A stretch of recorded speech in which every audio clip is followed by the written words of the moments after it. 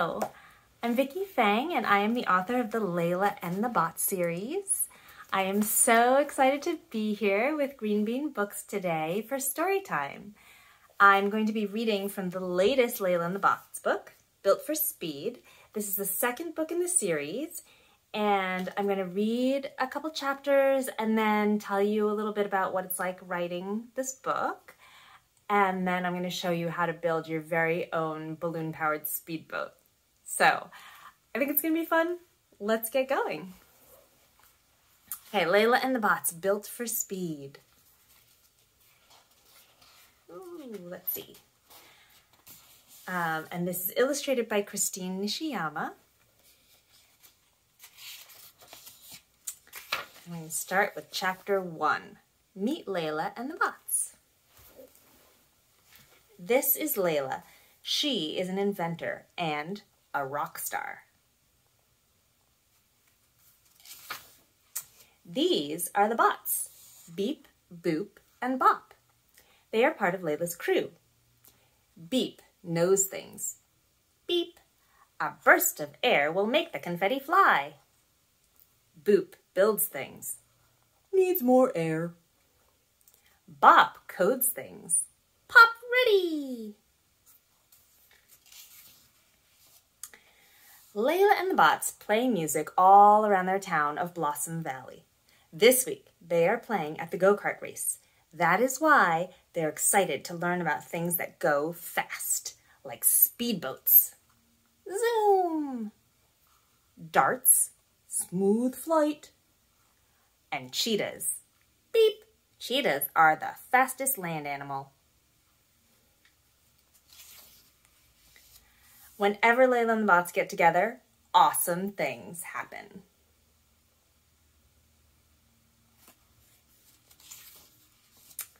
Chapter 2, Fast Friends. On Monday morning, Layla and the Bots are at the go-kart track. The big race is in 5 days, and Layla and the Bots will be playing at the finish line. This track is awesome. Look at those turns.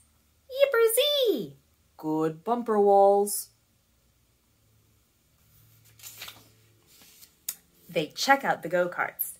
Beep! The town ordered these brand new go-karts for the race. Shiny! So cool. Other kids start looking at the go-karts too, but then Layla sees one girl who looks frustrated. Layla walks over to her. Hi, I'm Layla. Hi, I'm Tina. Is everything okay? Not really. I'm a great racer, but these go-karts won't work for me. Why not? Tina explains that she has trouble moving her leg muscles. For example, I can't use the foot pedals in that go-kart. I have an idea. Layla calls the Bots over. Bots, Tina wants to race. Do you think we can fix up a go-kart for her? Sounds fun. Yahoo! Really? I'd love that. There must be a way Tina can join the race. But what kind of go-kart does she need?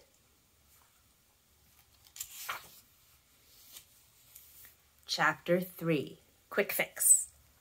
Layla and Bots look over a go-kart with Tina. How could we make this work for you? Tina explains. I need to control the gas and brake pedals with my hands, not my feet.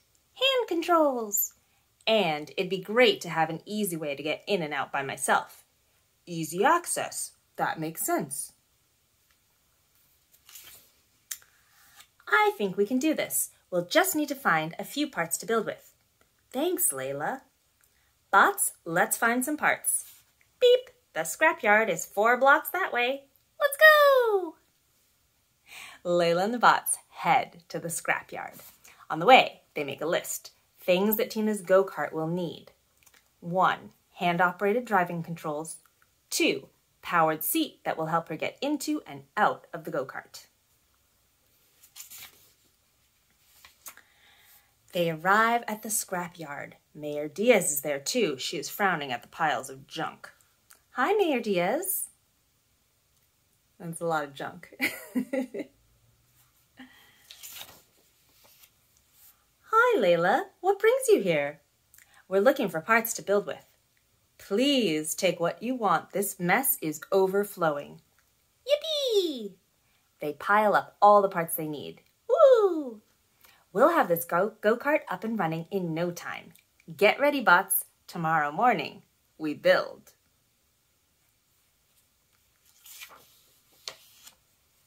Chapter 4, Speed Bumps. On Tuesday morning, Layla and the bots get ready in their workshop. Layla tucks a pencil behind her ear. Okay, bots, time to build. Beef studies the diagrams. Boop gathers her tools. Bot practices handstands while his computers boot up. First, Beep finds where to add the hand controls. They will go on the steering wheel. Boop connects them to the car. Bop codes the hand controls to work with the gas and brake. I love it! Then, Beep measures the height for a power seat, Boop builds the seat, Bop writes the code to move the seat into the perfect positions for Tina. Great work! When the go-kart is all hooked up, they are ready to test it out. Go, go, go! Boop starts up the go-kart. She pushes the gas. The motor growls, but the go-kart doesn't move. Beep, try again. No, go. What's wrong? Too heavy. Beep, the motor on the go-kart is just not strong enough to move all the new weight. Layla frowns at the heavy go-kart. It looks like this won't be so simple after all. Okay, I'm going to stop there. That was chapter 4. There are 5 more chapters in the book, and you get to see how Layla and the bots figure out how to make the go-kart work for Tina. And they come up with some pretty wacky ideas. So I hope you check out the book. I'm going to tell you a little bit now about how I wrote it. So let me get some pictures to show you. So the first thing I want to show you is what I was like as a kid, because a lot of times people are curious. Okay.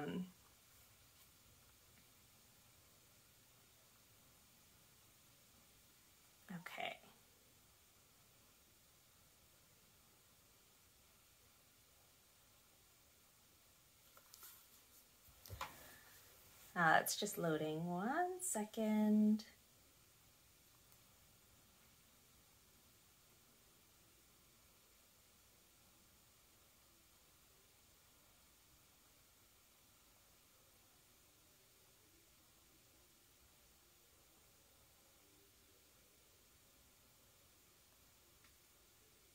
Okay. Oops. So these are some pictures of me when I was a kid, and you can see I was into gymnastics and singing and music and skiing, and I really liked drawing. And so I did lots of things when I got older. I was an actress, I was a game designer, and I finally ended up doing product design. And so what that means is that I created products a lot like Layla and the bots do. So I made robots, I made buildings that played music when you held hands with people in the space, I made storybooks that play sound effects when you read them. So I invented all kinds of cool things with technology. So when I started writing books, I thought, how can I bring the excitement of invention to all sorts of people through stories? So I decided to write a book, and the first thing I had to do was I had to do some investigation. So I read a lot of books.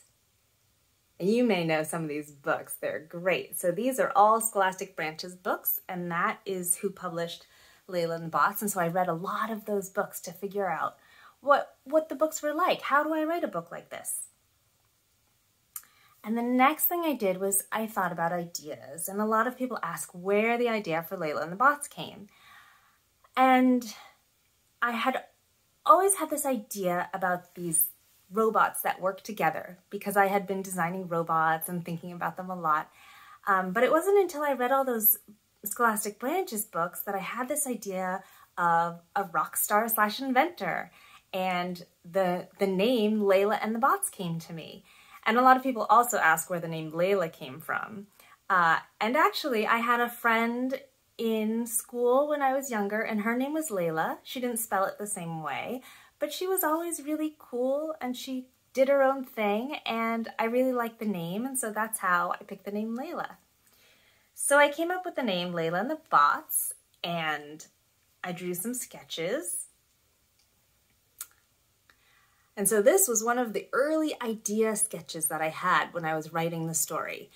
And I did not do the illustrations for these books. Christine Nishiyama did the illustrations, but a lot of times when I'm writing, I draw pictures to help me see what the characters are like and think about what they could be and how they are. So that was step 2, is coming up with the idea. And then step 3, writing as much as I could. So I wrote the first draft pretty quickly, and then I spent a lot of time on step 4, which is improving and revising the story. And then I sent the story off to Scholastic, and they liked it, and they ended up finding Christine, and this is what one of Christine's early sketches looks like. So one of the first sketches, and then you can see that this is what the final art looks like.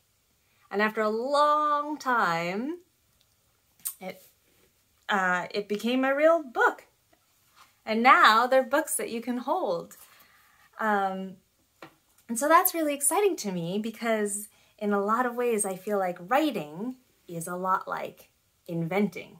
You investigate an idea or a problem, you come up with an idea, you implement it, and then you improve it. And you keep going around until it gets better and better and better until it becomes a real book. And so something that's just in your head that doesn't exist, comes from nothing, turns into something that you can hold and share and read. And that's what I love about writing. Okay, so that is Layla and the Bots. That's built for speed. That's how I became a writer. And now we get to build a balloon speedboat. Okay, so here's what you need. You need a juice box that is empty, because hopefully you drank the juice already. A straw from the juice box. A pair of scissors. A rubber band. Some tape. And a balloon. Okay, so the first thing you do, and you can see I already started this a little bit, is you're going to unfold your juice box. And some of them fold in different ways, but they should all be able to unfold. So you have one side now that you sort of flatten out. Like this. And it's going to sit on the water like this. Okay.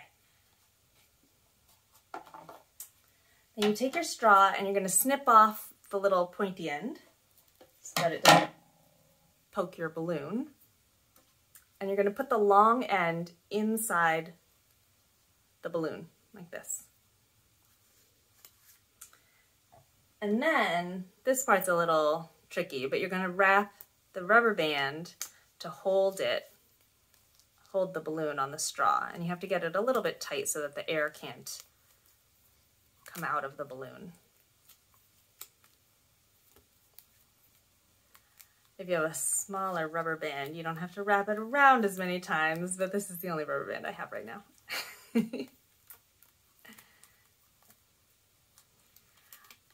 Oh, and so I should mention that in the back of every Layla and the Bots book, there is an activity that you can make at home, and this is the activity that's in the back of Built for Speed.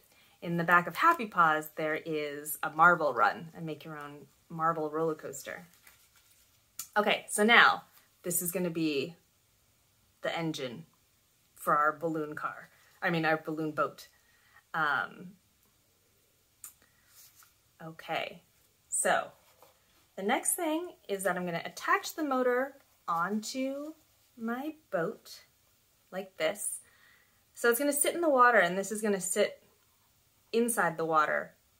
And when we blow up the balloon, as the air rushes out, it's going to push air out and create motion that way.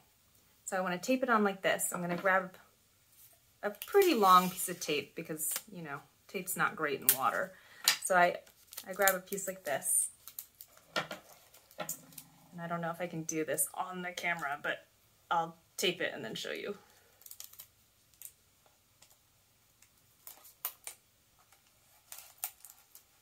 So like, I'm dripping juice. Okay, so I taped it on like this. And you'll see in the water, you kind of want this pointing straight for it to go straight, but you'll see what happens. If it doesn't point straight, it'll move in different ways, and you can experiment and see what happens.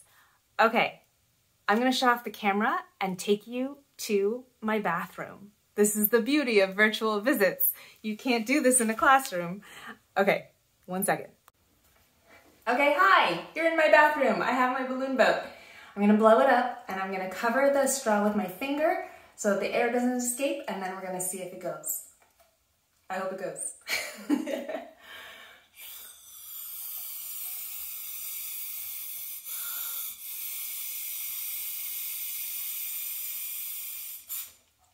Okay, so I've got my finger over here. I'm gonna put it in the water.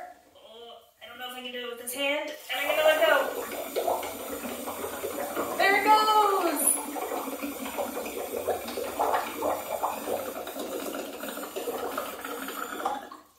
So that is our balloon-powered speedboat. I hope you enjoy making it. I hope you check out the books and have a great day. It was really fun doing story time with you.